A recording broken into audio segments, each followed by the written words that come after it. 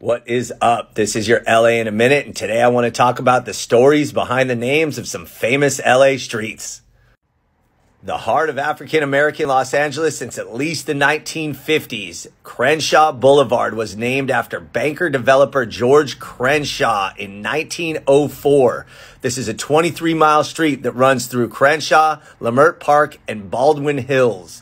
Crenshaw was originally from Missouri and developed Lafayette Square and Wellington Square and owned the Crenshaw Security Company. It was also a source of controversy in the 2000s when there was a movement to name the road after Tom Bradley, LA's first African-American mayor. Never happened, though.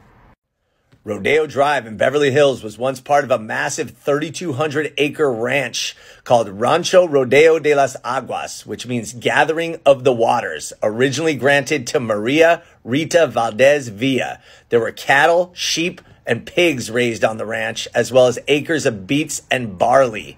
The land went through many owners until the turn of the century when the Rodeo Land and Water Company, headed by Burton Green, bought it, hoping to strike oil. They did not find oil, but they did instead build the subdivision of Beverly Hills. In 1907, they named one of the main streets through this fledgling neighborhood, Rodeo Drive, named after the rancho. Sepulveda Boulevard is the longest street in Los Angeles County at 42.5 miles, running from Long Beach to Mission Hills. It is named after Francisco Sepulveda, a 19th century cattle rancher whose ranch, Rancho San Vicente y Santa Monica, extended from that route to the Pacific Ocean. La Cienega Boulevard is a major north-south artery that runs between Hawthorne and West Hollywood.